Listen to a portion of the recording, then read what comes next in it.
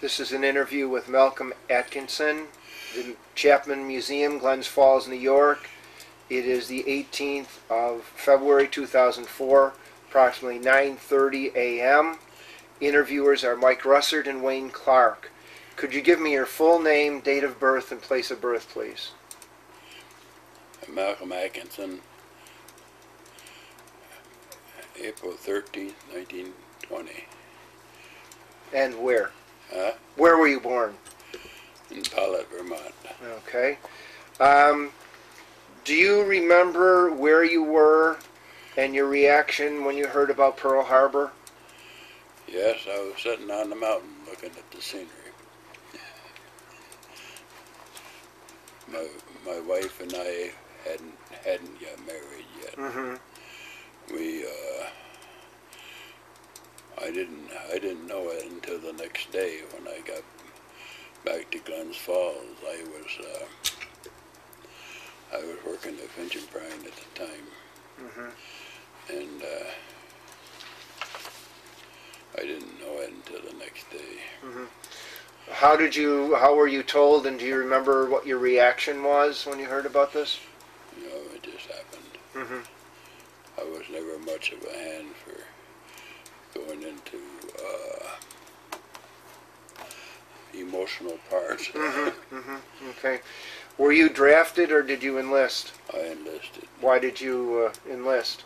Well, I knew I was going to be drafted,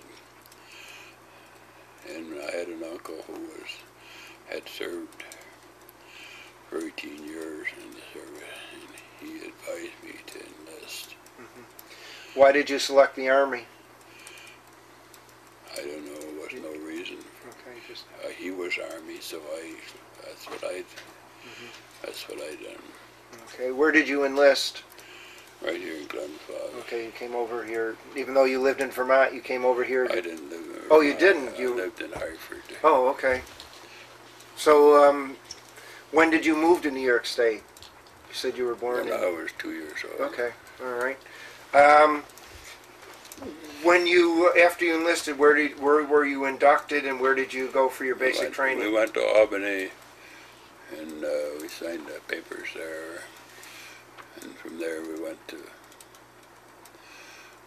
Fort Dix, New Jersey. How long were you there? Not long. That was just your induction center? 2 or 3 weeks. And then we went from there to Florida, Jacksonville, Camp Landon. We was there, took a basic training there.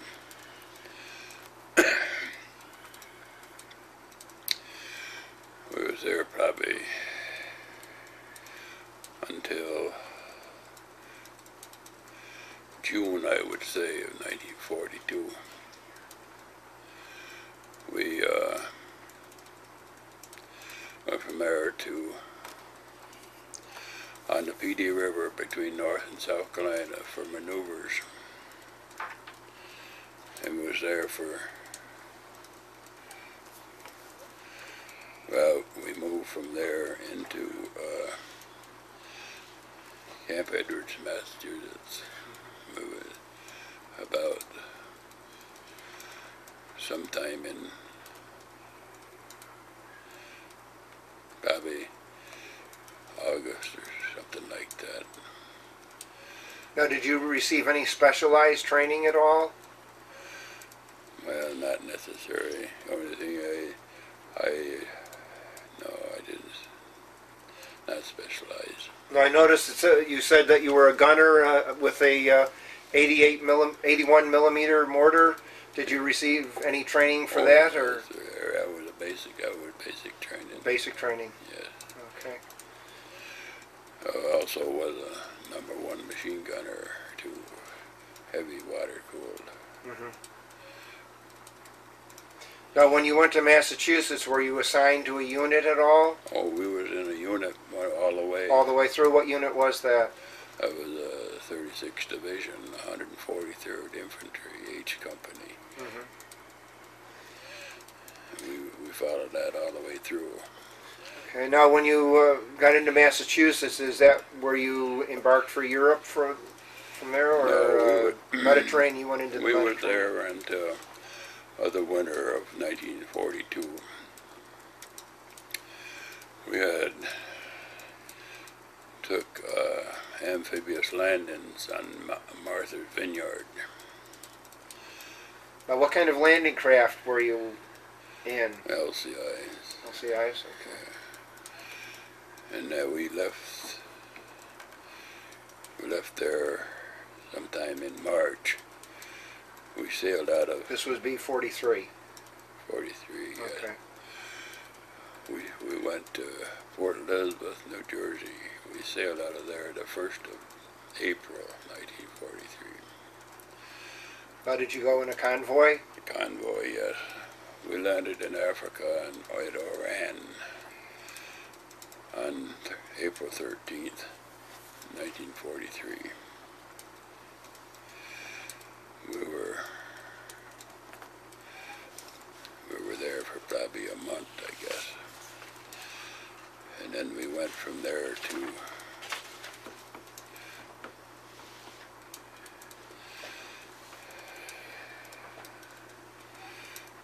Rabat,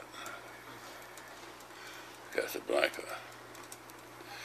We went across the desert and on a train. First time I ever see a snowplow on a freight train plowing sand off the track.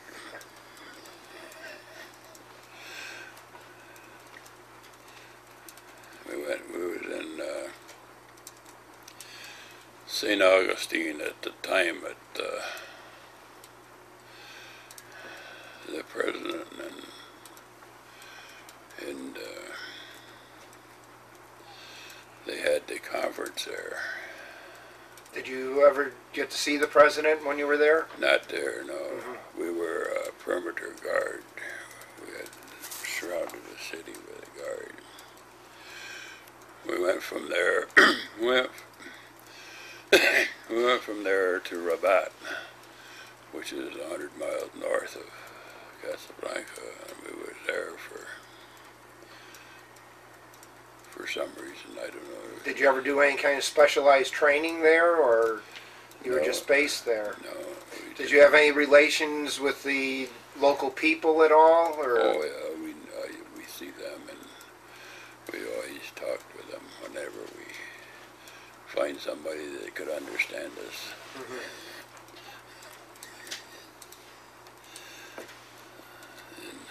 Did you live in tents there? Tents, yes. Yes. We never had barracks. And when we went back to Iran, sometime we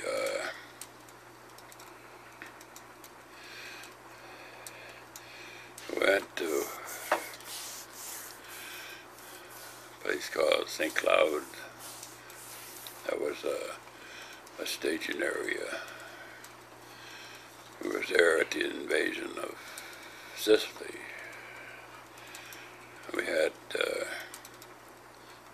some of the high mucky-mucks like de Gaulle and Eisenhower and Patton were there. They ate at our kitchen. Did you get to see them? Oh yeah. At that time I was a cook. So Oh, okay. it's Eisenhower and Patton, they went through the line like regular soldiers. De Gaulle, he had to have a table with a white tablecloth and china and silver and all that stuff, and somebody wait on him, you know. He was, as far as I was concerned, he wasn't much of a soldier. What were your opinions of Eisenhower and Patton? They were good. We liked them fine. They were good officers. Then, did they sit with de Gaulle, or when they ate? No, they didn't sit with They sat separately. They sat on the ground with the men. Really? Then, when they made the invasion of Sicily, we had a cadre out of our outfit that went with them to, I suppose, to have combat, because we had never been in combat, although I was in Africa. We had never been in combat. So when they got back, we prepared ourselves for invasion of Italy. How did you prepare? Did you? Oh, just got stuff ready. Did you do any more amphibious training at all? No, no. And I can't remember the day we left Africa for Italy, but we landed on the 8th of September in Salerno. And I got captured on the 13th. Now, when you landed on the 8th, was it a hot beach? I guess it was. Could you describe the landings? Were you on the first wave? I was in the first wave, yes. Well, there was machine guns and artillery and Air Force was around. And we just kept driving in as far as we could. I was going along and I heard it. You learn kind of fast there. I heard what they call a screaming Mimi. It's artillery, and they crank it up and it makes a noise when they're cranking it up. And I was out in a pasture of a Italian farm, and I heard this noise and I knew what it was, so I started looking for some place to get under or back of. And in Italy they have water tanks where they feed the water to cattle, and one of them was right close by, and I headed for it, and I hit the ground in back of it, but that's the last I remember, because the artillery shell landed just a ways from me, and I was knocked unconscious.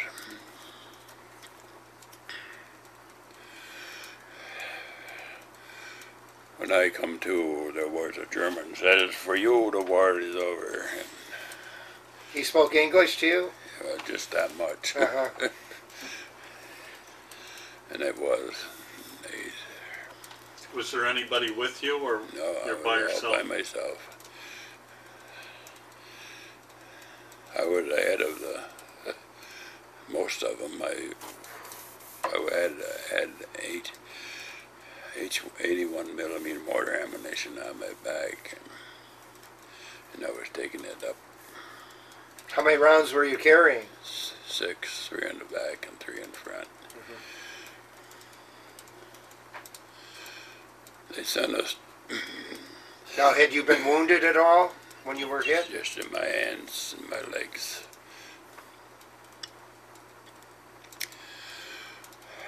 Did you receive any kind of treatment for your wounds? Oh yes. When we got back to their headquarters, CP control, they treated my hands and legs, and they took us. There were some paratroopers that had come in that night. I think it was I don't remember. But anyhow, there were some of them had been taken. And they moved us back to an old Italian prison camp, and we were there for 3 or 4 days. Now, you were captured by the Germans? Yes. Italy had already Oh, that's right, at that time, given up by then. Yeah.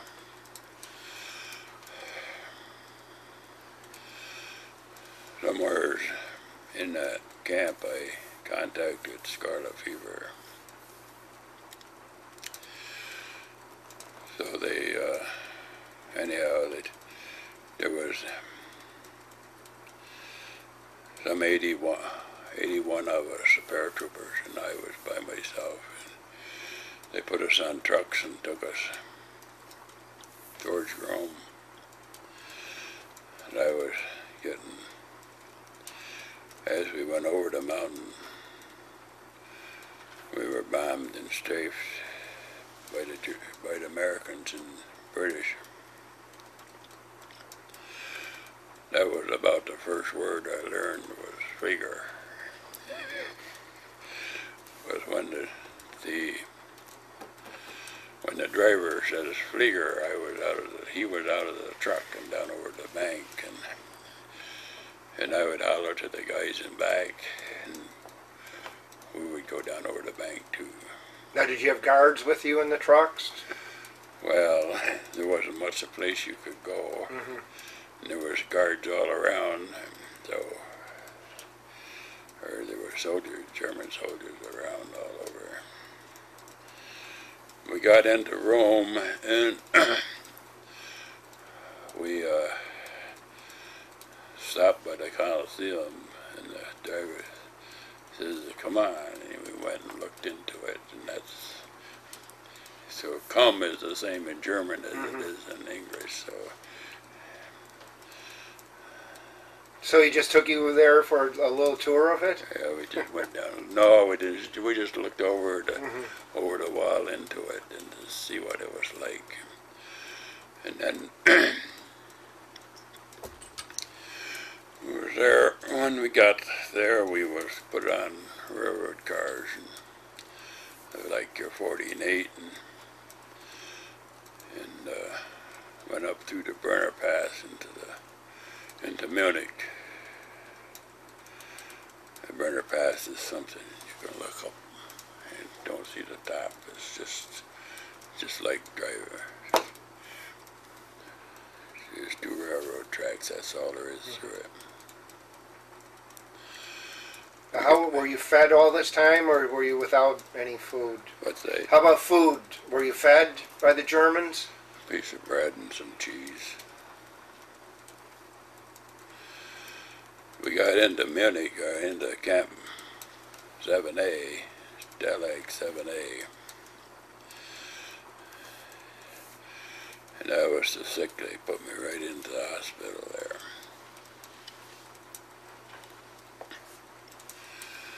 I was in the hospital 3 months. Do you think you were treated well while you were there? I guess. As well as I could be expected, I guess. The American and German doctors said they weren't going to waste medicine on me because I wasn't going to live.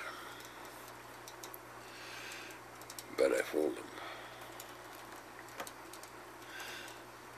And I'm here. So even without medication, you survived? Yes, I had a British soldier, a Welsh fellow, who took care of me. He took good care of me.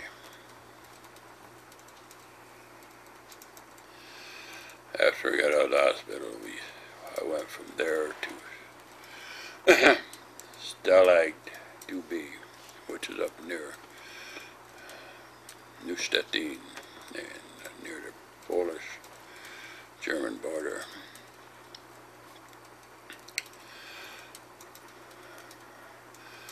That was in the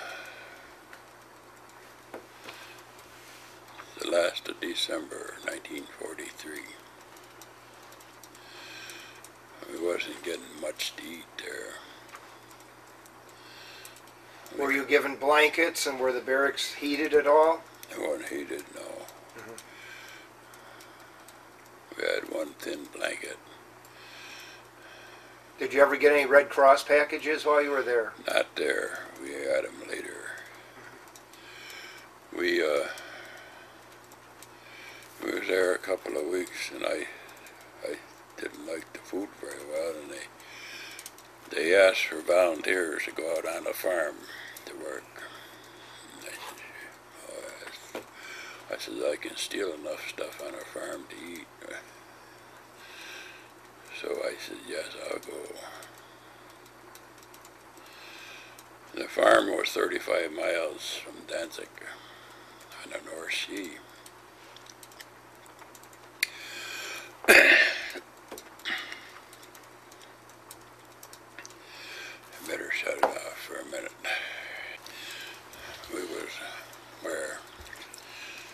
you just started to go out and work on the farm. Yeah. What kind of farm was it? Vegetable farm or? It was 3,500 hectares. That's approximately 4,500 acres. They raised potatoes and grain and had dairies.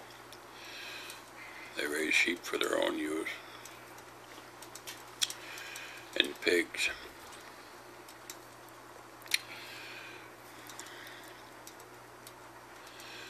When I first went on the farm, I worked in the woods, cutting wood for the families in the village.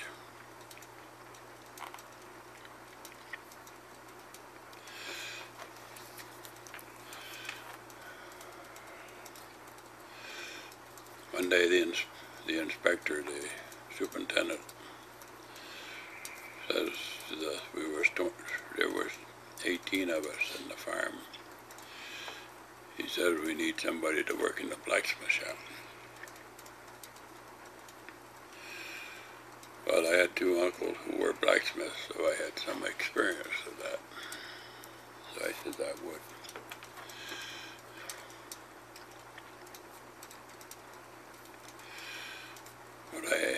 What I didn't know before I learned while I was there, it was a good education.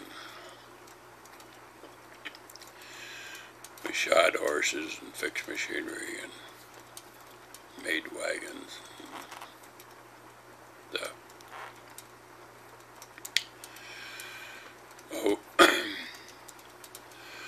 While we was in the woods that winter, we cut a tree, a black spruce that was 10 foot across on the stump. A fellow from Wisconsin and I fell it. We were warned not to break down any small trees because we would be reprimanded for it. We waited 3 weeks for the wind to be right before we could cut it. After we cut it, the first stick off from it was 100 foot long. They come in there with 1-cylinder bulldog tractors and took it out on the road, and that went into Danzig on the shipyard for a gin pole to load ship with.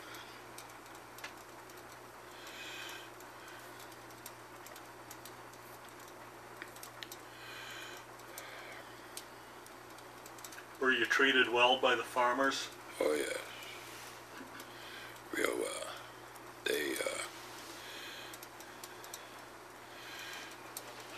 They appreciated what we done for them. Now, did you receive extra food to work on the farms? Oh yes, I was paid extra money. We got so many marks a month for working.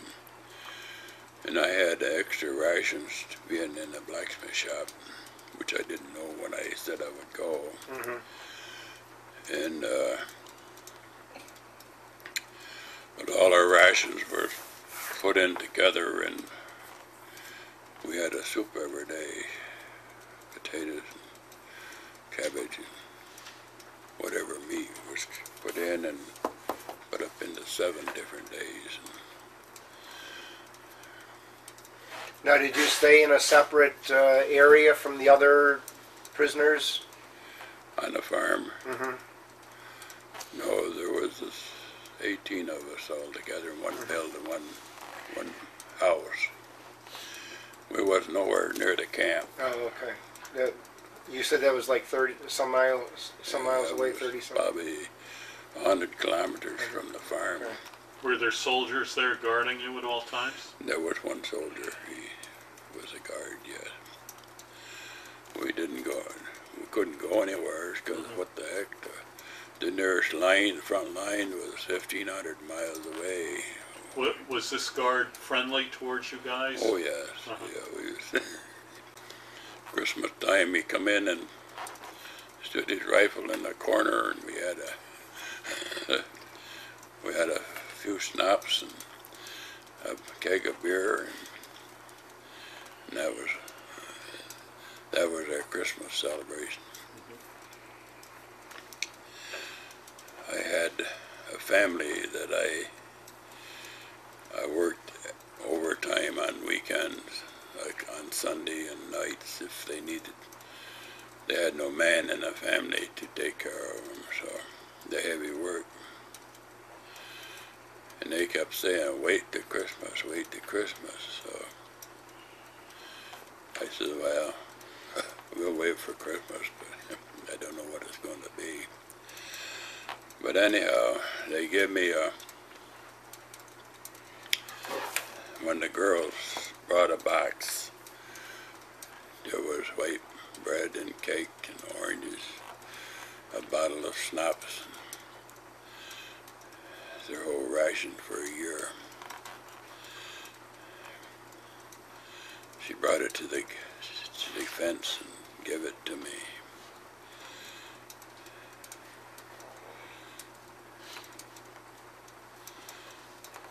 And I was invited to go to their house for Christmas dinner. We had a roast goose. Was this outside the compound? Well, our compound was like an area, a square, with a fence on it. So you were allowed to go out for the dinner then? Oh yes, there was no. We wasn't restricted too much. In fact, I used to take a driving team and go to the railroad station, which was 6 kilometers from the farm, every morning at 5 o'clock, and pick up the mail and whatever the big house had ordered from Stope, which was the nearest town, and come back. They had given me a pass so that I wouldn't be picked up by the Gestapo or the SS troops. Now, did they supply you with winter clothing? Or did you have some with you? We got some from Stalag to be overcoats and shoes and stuff. You had to take care of them because there wasn't no replacements. And while we was on the farm, we got Red Cross parcels once a month.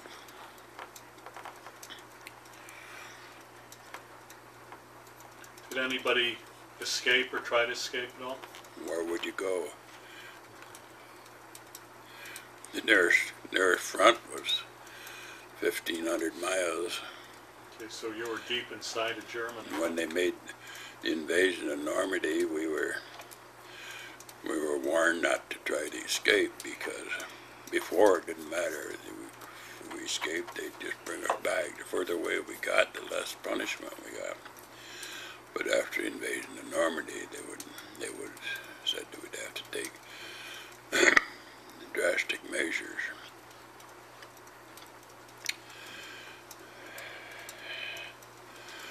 We left the farm. The Russians had started coming in they got in as far as Warsaw. And the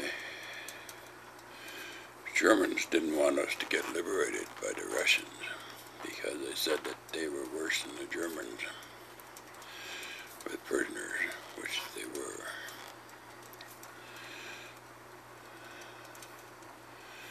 So the old German captain of the guard gathered us all together. There was 500 of us Americans in the area around the stove. And he says we are going to go to the American lines. fast as we can go. So on February 13th, 1944, no, 45, we started to walk across Germany. We went to the North Sea and followed the shore all the way across. We crossed the Oder River and come to the Elbe River. When we got to the Elbe River, we went south.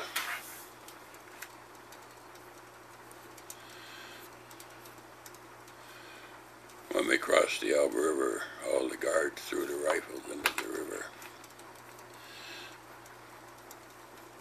So they basically were trying to get you to the American lines and away from the Russians. Right, because the Russians were worse than the Germans. If you only knew how many Americans went into Siberia and never come back, it'd be worse than Vietnam. My buddy, I'd been buddied with all through the service, he was liberated by the Russians, but he happened to be right in the place where the Americans was close by, so they had to turn him over to them. He said otherwise he wouldn't have never got back.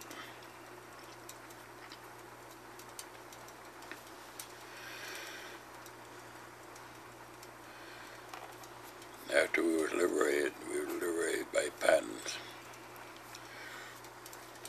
Now, were you in a camp when you were liberated, or you were just in a marching unit? Just in a unit. We were just in an old castle on the Elbe River. And it was early in the morning, and I come out to go over to the cook shack. And I heard a plane, and I looked up, and there was a Piper Cub flying around. I took off my hat and waved. I went back into the castle and told the Americans that there was a Piper Cub out. And just about that time, the shells started coming over.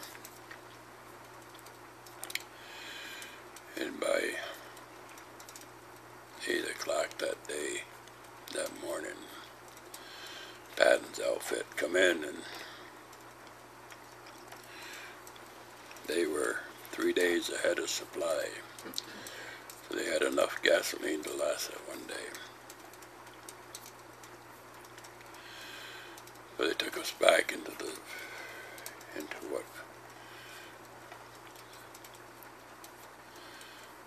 place called Stendal. We were there for a week, and then some American trucks come and took us to Camp Lucky Strike in France. No, I'll tell you.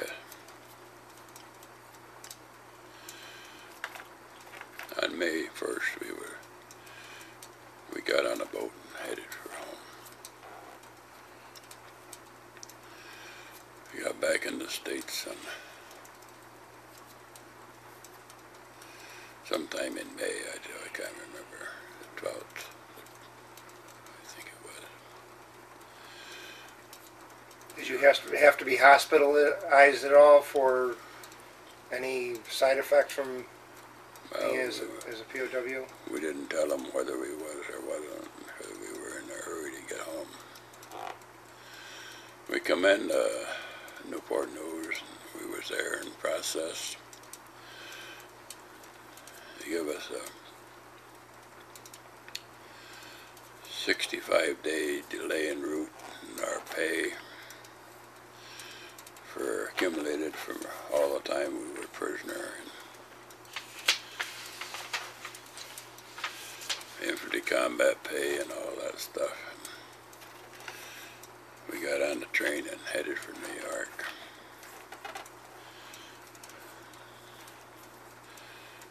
I went in, come into Albany, and the only telephone number I could remember was where my wife was.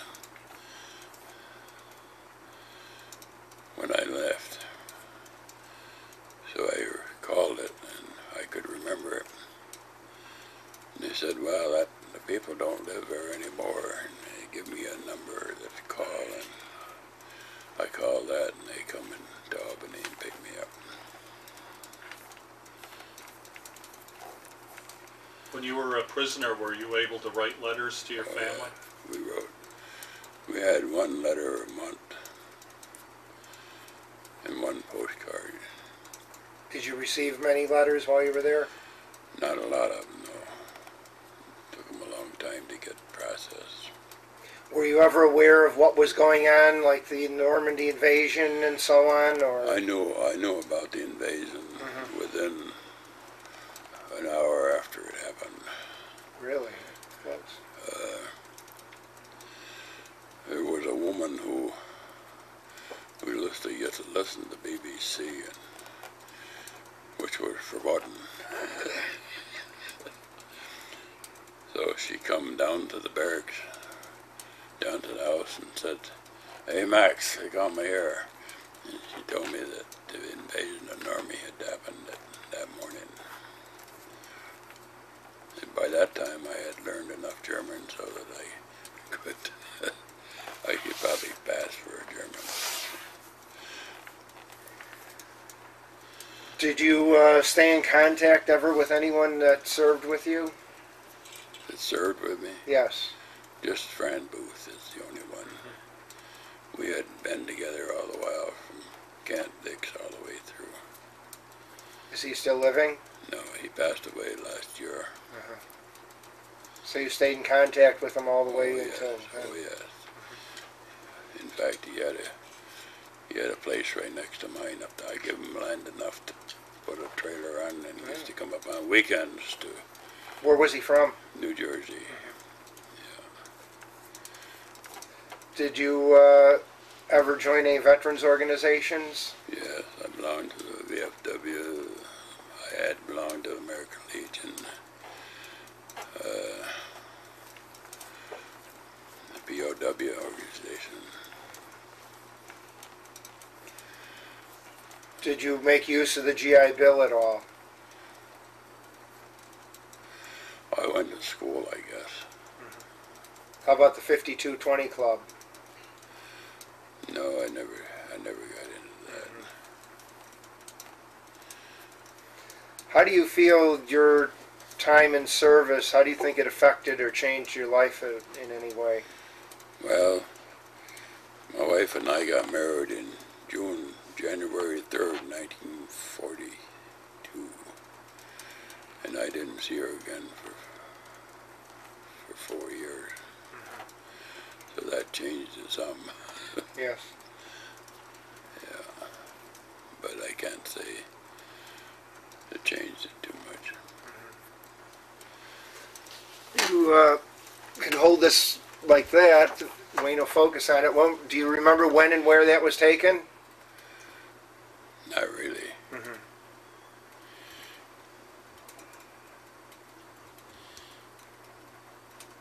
Okay, got it. Do you have any questions? No. Okay, well, thank you very much for your interview, sir. Yes, yes.